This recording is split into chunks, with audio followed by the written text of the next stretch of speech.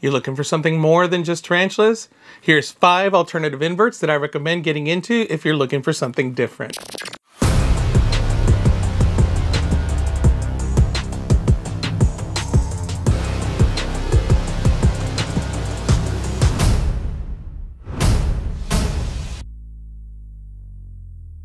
Hello tarantula lovers, I'm Alex and welcome back to Tarantula Haven.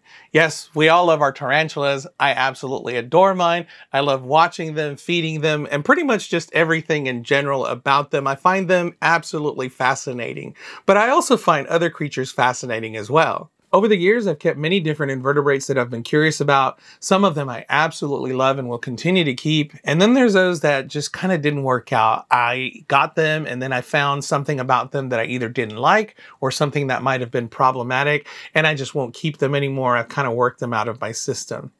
And then there's those that I consider to be heartbreakers, and those are the ones that have very short lifespans. I will keep 1 or 2 of those particular species just because I really like them, but I won't actively seek them out because of their short lifespan. So if someone gives me one, or if I happen to come across one, I'll keep it. But other than that, I'm not going to go out and really buy one and chase them down or anything like that. And then there's those that I just really don't have any interest in whatsoever. For example, centipedes. I don't keep any centipedes because I don't find them all that fascinating. They are fascinating to watch when I watch them on video and so on, but for the most part as a pet, they spend their time burrowed, and that to me is not all that exciting, and I really don't want to keep something like that. Now, maybe if I had one, I might change my mind, but as of now, I'm not actively seeking them out, and I don't foresee myself doing that in the future either. So in this video, I've made a list of 5 of my favorite invertebrates that I like to keep, and I think you might be interested in too. So starting off with number 5, I have scorpions. Nothing says creepy crawly like a huge black scorpion crawling around on your hand. I put scorpions at number 5, however, because they're not for everyone. Scorpions are cool and entertaining, but they can also be pretty reclusive. Many of them are nocturnal, so you most likely won't see them much unless you spend time observing them at night or in the early morning.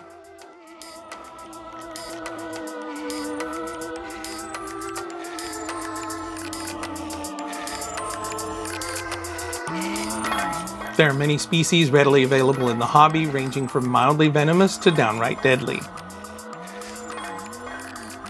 Here's some pros as to why keeping scorpions might be right for you.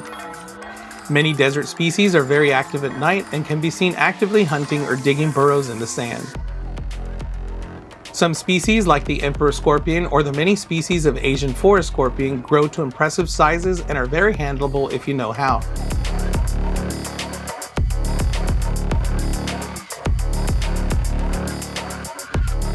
Most species with the right husbandry can be very hardy and have fairly long lifespans ranging from 6 to 10 years.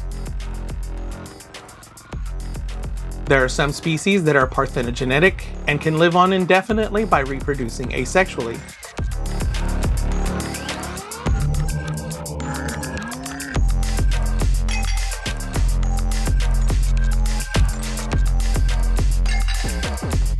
Some species can live communally.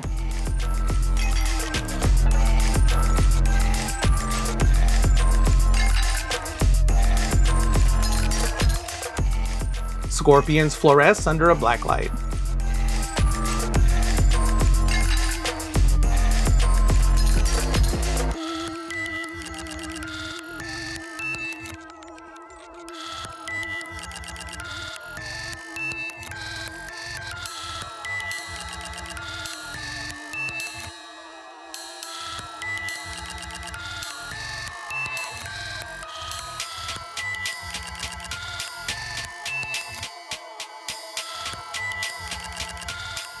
Many of the most impressive species are very inexpensive.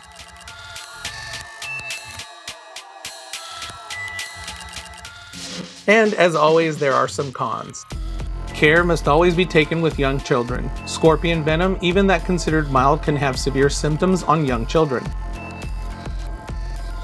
Reportedly, there are only about 25 species of scorpion that are considered lethal to humans. However, many of those deaths are usually young children, the elderly, and adults with health complications.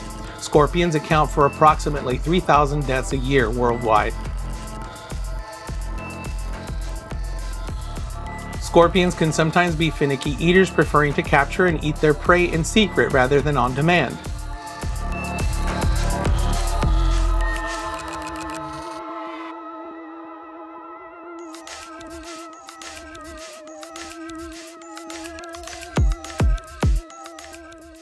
Most are nocturnal and can be difficult to observe.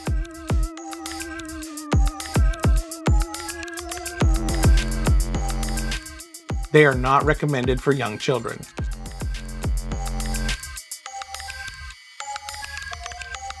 So I do keep scorpions and I do get some enjoyment out of them, but they are not my absolute favorite, so that's why I put them at number 5 on my list. Coming in at number 4 are tailless whip scorpions.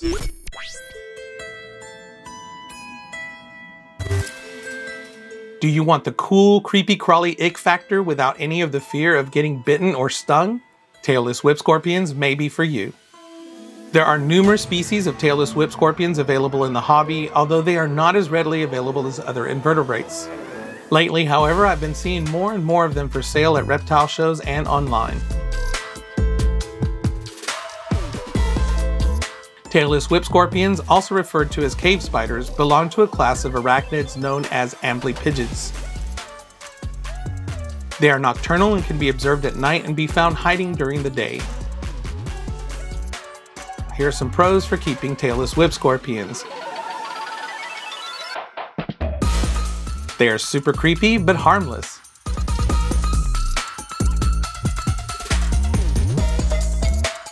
They're very easy to care for.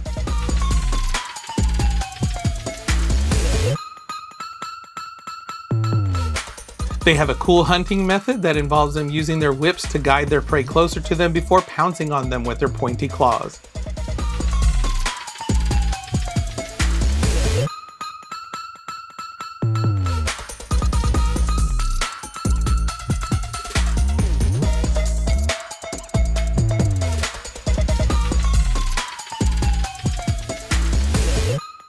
Whip scorpions come in many sizes, ranging from tiny species to giants with 10-inch leg spans.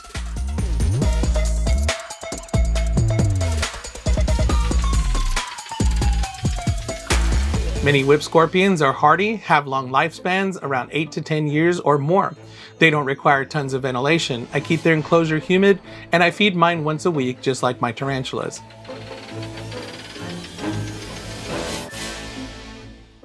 And here are some cons for keeping tailless whip scorpions. They are nocturnal and reclusive, so observing them can be difficult.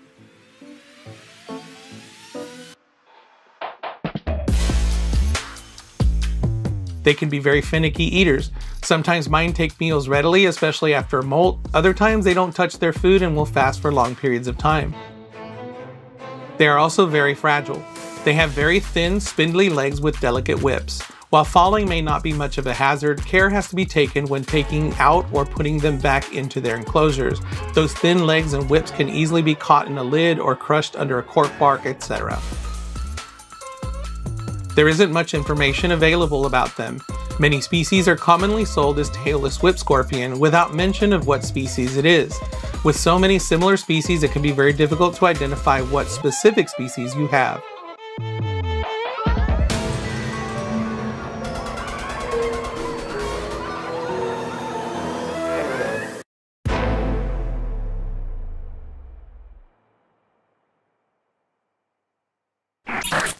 I've always enjoyed my tailless whip scorpions, even though they are reclusive and I don't see them much. Only when I pull them out and I look at them at feeding time and so on, I still get a lot of enjoyment from them because they're just so creepy and cool looking, and I love to have them walk on my hand and pull them out. You don't have to worry about them stinging or biting you. They might maybe give you a little pinch, but it's very unlikely that they'll do that. But watching them feed is super fascinating because they are super quick when it comes to feeding or trying to escape, and it's just neat to watch them use their little whips to bring food closer and then watch them pounce and get them with their claws. So they're very fun as far as I'm concerned.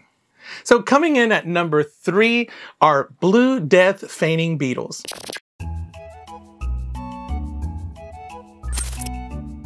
I've only recently gotten into these beetles, but it didn't take me long to fall in love with them. This species of beetle is hardy and long-lived, and they are just a joy to watch as they bumble around in search of food or mates.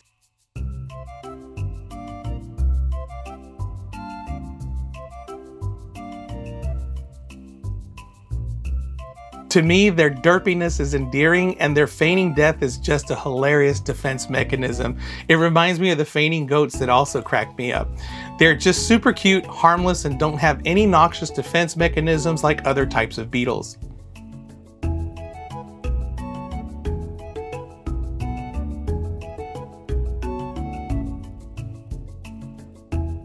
Some pros for keeping feigning death beetles. They are hardy and can live upwards of 8 years or more with proper care. They're easy to care for. Feed them beetle jelly or veggies like carrots and some high protein foods like bits of dog food, fish flakes, freeze-dried mini shrimp, and even freshly killed insect carcasses.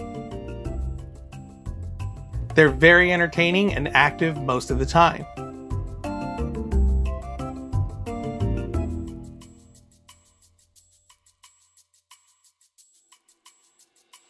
They're readily available and inexpensive, usually around $15 per beetle.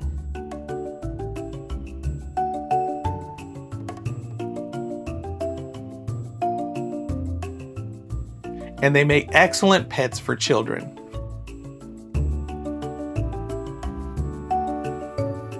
And some cons. Specimens are wild caught, so there's no telling the age of the beetle that you have. They're difficult to breed in captivity. They will breed, but the care process from larva to adult can be pretty involved.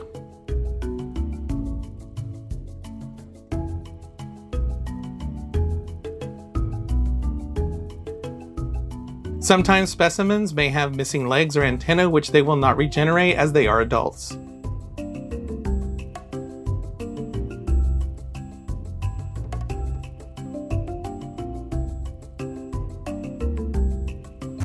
Ever since I've got my feigning death beetles, I just enjoy them so much because they're always out, especially in the evening. They're looking for food, and feeding them is just fun. And just watching their overall interactions, how they kind of just bumble all over each other, and they fall and they roll and they feign death, and they're just so cute to watch. So I really, really enjoy blue feigning death beetles. And while we're on the subject of feigning death beetles, here's a little something extra that I thought you might enjoy and you may have never heard of before. They're very similar to feigning death beetles as far as their actions are concerned, but they are on a tiny, tiny micro scale. Check out these shiny spider beetles. I bought these as a novelty at a Repticon from Exotics Kingdom. I'd never seen or heard of them before, so I was very curious. I was amazed at how on first glance they look like tiny spiders, but on close inspection they are tiny beetles.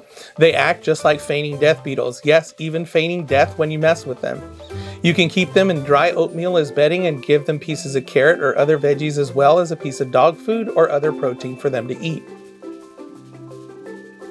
It's cool to watch them swarm over a piece of carrot and they'll devour it very quickly. They're considered a household pest and can infest your dry goods if you let them escape, but fortunately they can't climb smooth surfaces, so escape is not a big concern. Lifespan is also not a big concern with these little guys, as you can keep them going as long as you take care of them and they will reproduce indefinitely.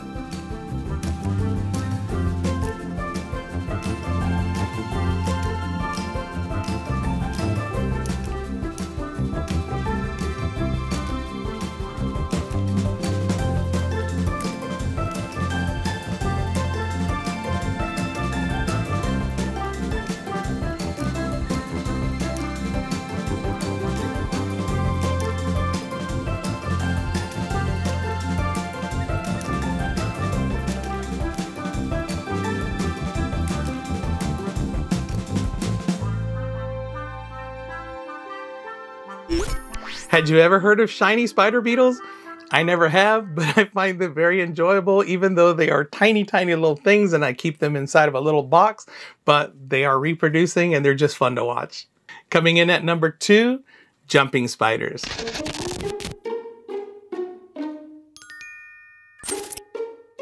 There are many different species of jumping spiders available in the hobby, but none have captured my heart like the regal jumping spider.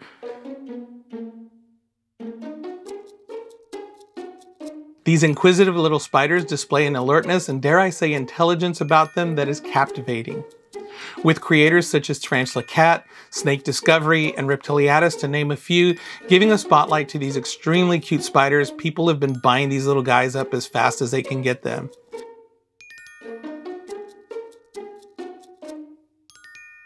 I balked at buying them many years ago when they were selling for around $25 each, but with increased demand, you can expect to pay upwards of $40 to $50 for one today.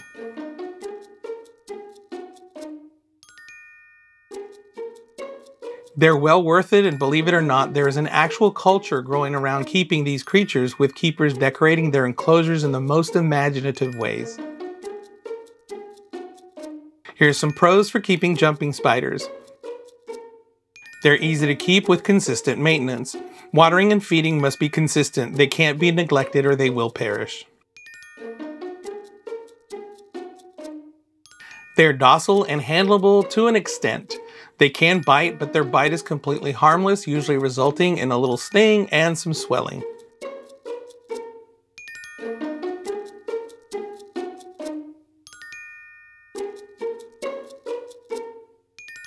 They're cute and fun to interact with. Feeding is always exciting.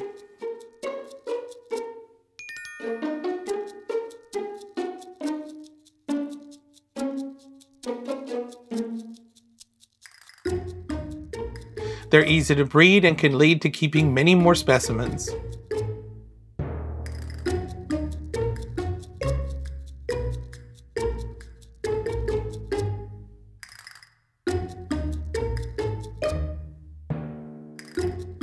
There are different color morphs available.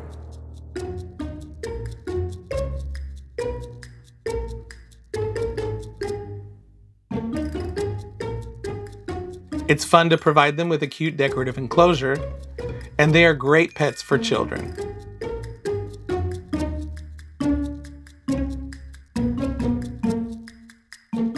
And some cons. They're somewhat expensive for a true spider. They have very short lifespans, 1 to 2 years at most. I consider them to be heartbreakers. Buy a young specimen so you can keep it longer.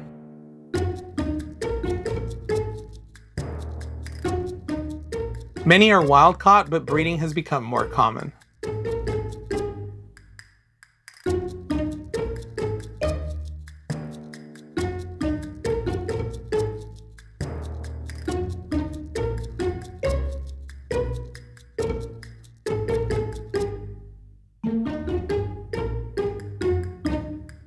So jumping spiders are in that category that I would call heartbreakers, but I still keep them because they are just so cute and adorable.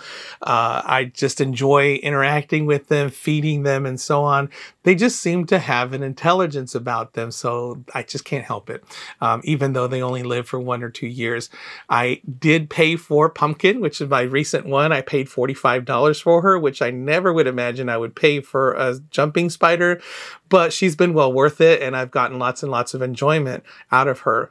But I will no longer be buying any more jumping spiders. I recently found out just this past week that my mother-in-law's property, where I go fishing, around the lake, there are tons of regal jumping spiders. They make their little egg sacs on the stalks of grass that are out there around the lake, and within each and every single egg sac, there's a mama spider guarding it. So I found out I have an unlimited supply of jumping spiders, and I just discovered where they are. So I think that's a pretty cool thing. Not that I'm going to get into the jumping spider business, but it's cool to know that I can just go out there and get one anytime I want.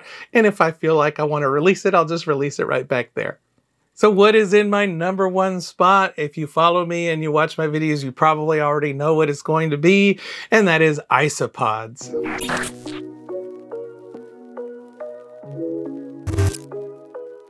My #1 spot had to go to isopods. There are so many colors, sizes, and varieties to choose from that you can't get bored with them. I never thought that I would get into isopods like I have, but I've become obsessed. They're easy to care for with consistent maintenance, and they are fun and rewarding to keep. I get a feeling of accomplishment when I buy a small colony of 10 isopods and it turns into hundreds. Lifespan isn't really an issue when they constantly reproduce to the point that you may have to give some away or start selling them.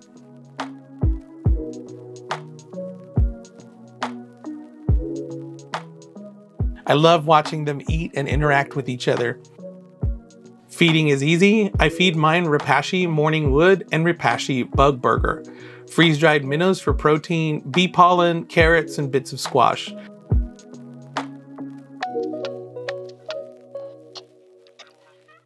My only regret is I don't have enough space to keep as many species as I would like to collect.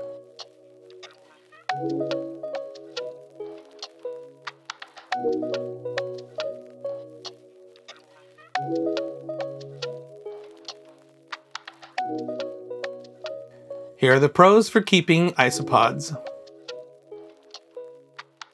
Lots of varieties to choose from.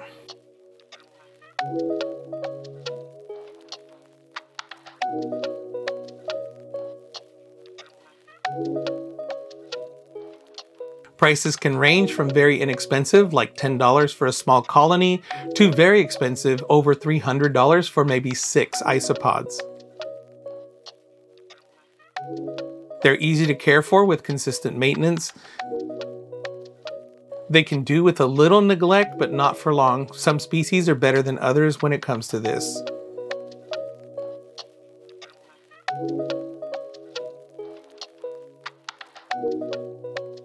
They're easy to breed. With good care, they can thrive and reproduce like crazy. They're fun and rewarding. Their interactions are comical, and when they thrive, you feel good about it.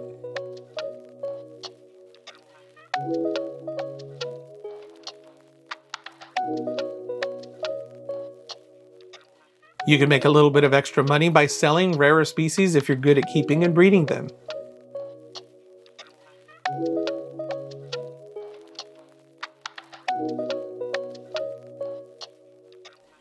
And they are excellent pets for children. And of course, the cons. There are too many species to choose from. You'll want to keep them all.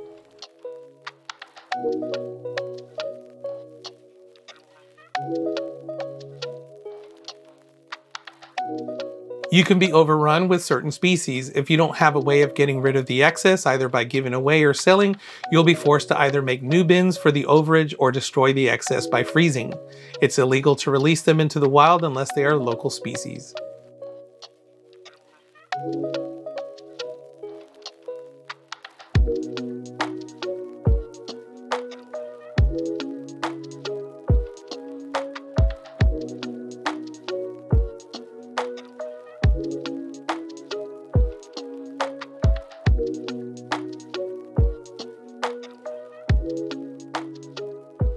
Yes, I love isopods. I never thought that I would say that, but to me, they're just fun and rewarding. I can't get over how many different species of isopods they are, and they're all different, and they come in all varieties of colors.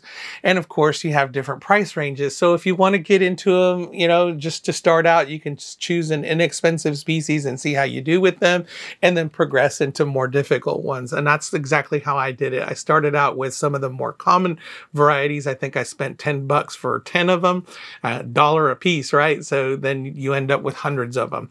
And then as I got better at keeping them and learned more and more, I started getting into the more expensive ones. In fact, my wife bought them for me because I was really balking at the price, but she did it and I don't regret it because they did well for me. So, you know, it just depends on your experience, and there's tons and tons of information out there for them. So you really can't go wrong with them unless you just absolutely neglect them. I still get people that say, I don't get it. They're just roly-polies. They're these little bugs. How do you find any enjoyment out of them? But you just have to keep them and interact with them and just watch them. They're just a lot of fun. Sometimes I'll just pull out a bin, open it, put some food in there and watch them do their thing. And I just get enjoyment out of it. It's very relaxing for me. So I hope you enjoyed my list of 5 alternative inverts that you can get into. These are my favorite ones that I keep. And if you have something that was not on the list and you think I should have on my list, leave a comment down below as to what you keep and why you think they're so fascinating and why I might find them fascinating as well. Maybe you can convince me to keep a centipede. So that wraps it up for me today. I hope you enjoyed it. If you did, please give me a like. If you want to see more, subscribe. If you want to support this channel, I have a Teespring store where I sell Tarantula Haven merchandise. Until next time, keep loving them tarantulas and all those other inverts you keep.